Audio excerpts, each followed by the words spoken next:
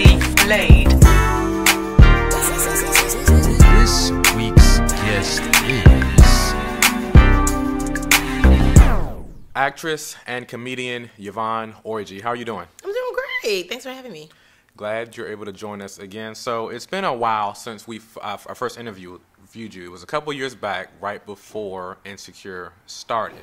So a lot has changed since then for you and me as well. But I want to start with all these changes and seeing you everywhere, and some would say glowing up. How are you feeling? I feel good. Good? No, I feel good. I feel good. In general, I think I'm at a good place in my life where I'm grown and I'm adulting, and adulting is kind of hard. I'm not gonna lie. I'm like, oof. I used to work with the babies in the nursery, and I'm like, oh man, y'all don't know how good y'all have. Y'all just crying. No responsibilities. Y'all just crying. Somebody's like, oh, you hungry? Are you teething? What do you? I wish somebody would ask me like, are you hungry? Are you okay? Are you teething? And then give me a bottle. Right. I mean, of milk, just of milk, guys, just straight Similac. Soft. Yeah. Or Moscato. I don't know. It's like it goes down the same. It's an extremes. No, but it's like, but I think I'm at the point where it's like, you know what, you have to adult sometime, and change is not always sexy, but like it's good because you know that you're changing to become a better version of yourself. Yeah, and that's why I can say, oh, I'm good. So let's start with, let's just say, Insecure. When did you know, or when did you start noticing the show was a hit?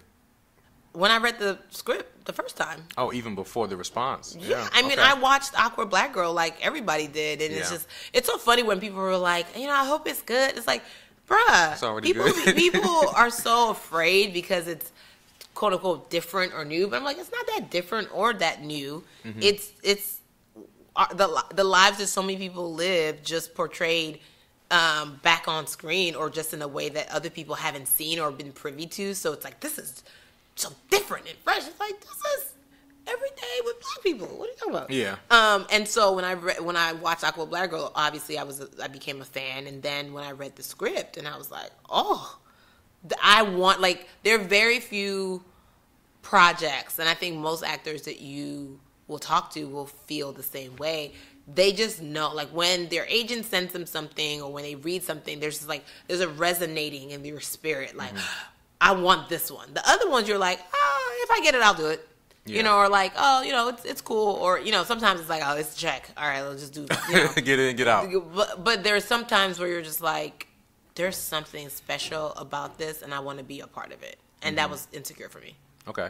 And what was the connection, or how did Issa or the team end up connecting with you as far as filling the role for Molly? Was it like an audition, or did they just come to you directly? How does that work? I for sure auditioned 5 times. Okay. And why so many? Because they have to make sure they had the right one. Oh. So it's like when you get the first audition, it's kind of like not open, but like the casting director kind of screens them out, and then the second one you meet with the producers and the EPs and the director, and then you come back a third time. They give you notes, and you hopefully you adjust. They see you a third time, and then they're like, okay. And then the fourth audition is kind of like a chemistry read to see if you and Issa like vibe kind of well. And then the fifth one is the actual test with the network. You gotta, now you've passed all the EPs. Now you gotta go to the like HBO brass and like sit in this room, or they sit in this kind of auditorium. It's dark, and then you gotta go do your thing. And after that, they have to be the ones to be like, this is who we like. Who do you all like? And hopefully that those two names match. Yeah. And so, but how I became familiar with Issa with Awkward Black Girl. Issa became familiar with me when I used to post like funny videos on YouTube. Okay.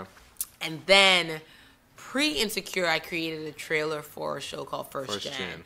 And that actually kind of became my kind of like audition, my pre-audition tape, because it was like, hey, I know this girl doesn't have any acting credits, which I didn't, but like, look at this thing she did, like created, wrote, directed, and starred in herself. Like, perhaps like we should give her a shot.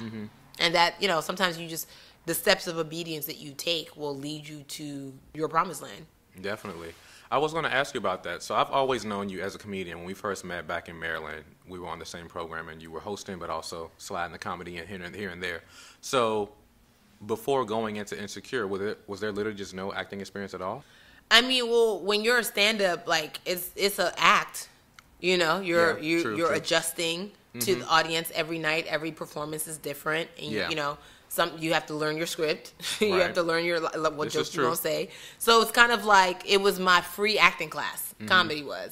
Yeah. Because I was poor and I couldn't afford actual acting classes. But it got me comfortable. It got me being able to edit and take notes from like, okay, well, the audience really laughed on that joke, so let me do this way so I can get a bigger laugh that way. Yeah. It's the same thing when you're on set and like the director's like, okay, can you give it to me like this? I mean, I like what you did here, but like, can you just maybe do less of that here? And it's like, okay, great. And so it's kind of like God uses everything. But before Insecure, I mean, I had done a couple commercials, but nothing on the level of on a premium cable network, like type show. And so, yeah. I would just give you credit for having a little extra gifting or support there too, because not every comedian I think can jump in with acting as smoothly as you did. Oh, I mean, by sure the grace the grace was there, but you know, I think God uses everything. You know, when I was a kid, I used to get bullied, and because I didn't have any friends, I would talk to myself in the mirror, and I think that was like, I would talk to myself like and act out what I would do if I had friends. Like, hey girl, you want to go to the mall today? Da-da-da-da. You know, it was like, some could call that schizophrenia. I don't know what, but I called it rehearsal for my purpose. God used it, yeah. God used it. I didn't even know I was rehearsing for my purpose, but God used it, and that's what he's known for, is using everything. Yeah. And so I think just that skill of just like, okay, well, I'm gonna say this and I'm gonna say this again, and then also I would just watch. At that point I would watch a lot of TV or movies, and I would just be like, I don't believe this. I don't believe this performance. And so what do I have to do to be believable? Yeah. It's like I didn't know what it was that I just knew that like something about the way they're talking seems very like, hey, how are you, man? And it just felt like, that doesn't sound real. Yeah. Because if I'm talking to you real, like I'm not talking to you like that, I'm talking to you like this. And so I think intellectually or subconsciously my brain was just like, hey, whatever that thing is that you don't like, you don't do that when you get a chance to be an actor. So I know you do so much beyond Insecure. So, and if I'm overstepping, let me know. But is there a comedy special in the works? There is. Boom. Yeah. How much can you say? That's it. That's it? It's in the works. What about any other projects beyond that potential special and the show Insecure? Anything else I that you landed can tell my us about? book deal. Okay. Yeah, so I'm currently writing a book. It's called Bamboozled by Jesus, How God Tricked Me into the Life of My Dreams. Wow. Because I got hoodwinked, y'all. I got bamboozled, run amok. Led astray. But in the best way possible. You know what I'm saying? Right. But that's what God does. He will lead you astray and you will find your way. Ooh. And it's better than what... He will lead you astray and you will find your way. I wasn't even trying to rhyme. I wasn't even trying to get my Jesse Jackson on. But yes, he will lead you astray and you will find your way. Also, a mixtape is on the way as well. Ew. Yeah, me and DMX, we're about to hit the studio. Hey, DMX, if you're listening, he's ready. He's coming out with a new album. Yeah. He get fresh out of jail. That's what it's going to be called. Ready to go. Fresh out of jail. I'm ready to go. I don't know. That's just how I feel. Yeah, one day we're gonna like actually like be in the studio together, and it's just gonna be fresh. It's gonna be hotness. Hey, well, you heard it here first. He did Rudolph, so I'm gonna have DMX remix like a gospel song, like a I'm Ty about to say Tribbett. an old school Kirk song, maybe. Ty Tribbett is basically 5 seconds from DMX.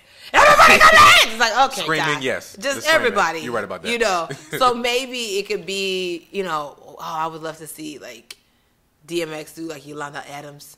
Never Be give up. blessed. Don't you stress. No.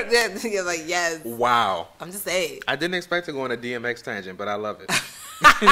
When you're with me, you should always expect be prepared to go anywhere. Absolutely. For sure. Yeah. DMX has to find his way into a conversation.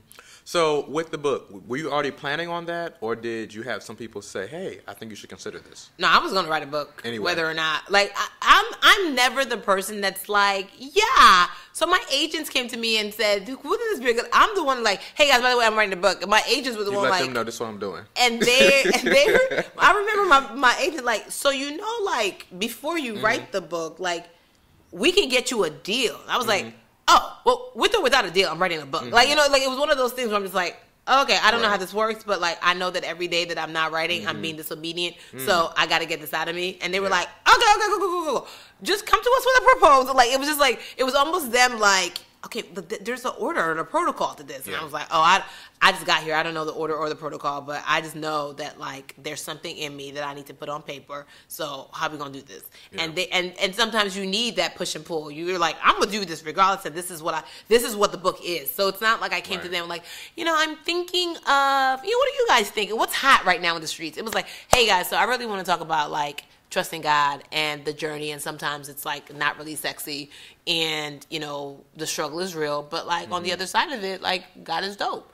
And they were like, okay, yeah. And then I, you know, wrote a proposal, and you know, it's a book that's going to be easily digestible for anybody if you've ever picked up the Bible, if you've never picked up the Bible. And, you know, obviously there's going to be themes in there that are, I mean, the book is called Bamboozled by Jesus, how God tricked me into the life of my dreams. I'm for sure going to reference some things from the Bible, but I'm going to reference some DMX lyrics. I'm going to, you know, I'm going to reference some things that happened to me in my life, and just really use everything that we have at our arsenal to go through life, to put in the book to exemplify like, yo, this is real. And sometimes you need Ty Tribbett, and sometimes you need DMX. Cardi B, you know, just to be like, yes, all right, I can make it. I can make it. Okay. So that's, good. I want to throw some current topics out there at you to see what you think. Are you boycotting Gucci? You know, I think more than just boycotting Gucci, I think there needs to be a real conversation in America about racism and about, like, I don't say the etiquette, the social etiquette of race. Yeah. But, you know, when in doubt, Google. You know, it's like, I feel like that's just the easy. Especially in this day and age, information is available. We have so much, and like it's like, and I imagine, I don't know what it's like to be in the fashion world, but I imagine, like in the scripted TV world, before a script can get out to the world, it has to go through a network, a studio, a head writer, showrunner, a writer's room. Like, there's a couple channels that it has to go through before you see it on a screen.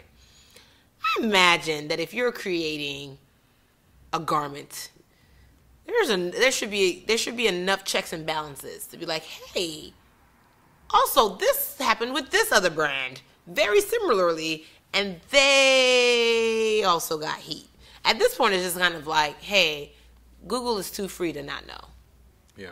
And so I think now it's like, so is it that you don't want to know? Is it that you don't care, and you know and you don't care, or you really don't know? All of them are not good answers, but like, which one is it? Which one is it, so that we can figure this out? Because the reality is there needs to be something tangible when this does arise.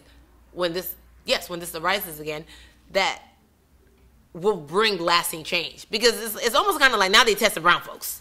Yeah. Because if this other brand did it, and this other brand did it, and now Gucci, it's just like, well, are you just kind of like, well, I mean, nothing happened in the past. Maybe you're just in the news for a little bit. You say an apology, but like, let's sell these shirts. You know, what is it? Like, what is the nonchalance or the what is it about the brown people that you're just like, no biggie? Right. Yeah, thank you for a thoughtful answer. I appreciate that. So you have to get to the airport. I got to get to the airport. And you have a lot going on. So last question, how can we be praying for you? Oh, man, pray for me. I pray for you. You pray. Walker. That's it. Sing all the parts. I need you. You are important. Okay. I'm gonna stop. How can you, man, pray that, man, like, as I sit down to write this book, like, everything God wants me to say to his people, I'm able to articulate that so clearly, and that the book leads people to trust God on a level that pushes them beyond their comfort zone. Definitely. That you know, it reaches people that, you know, some churches are not able to. And it reaches people that are not in church. But it brings not further religion, but a relationship with God. That's like my goal. Pray for, you know, just continue to be a light. Like wherever I go, like just continue to just be happy. Because I think when I'm happy, I think I can make other people happy. Right. And, you know, feeling whole and complete. And also pray for my husband, wherever you are, sir. Hi, how are you? I am available to be found by you. And you can email me at, no, I'm just joking. Thank you for that confirmation. Well, this is Maliek Blade, and that was Guest Who.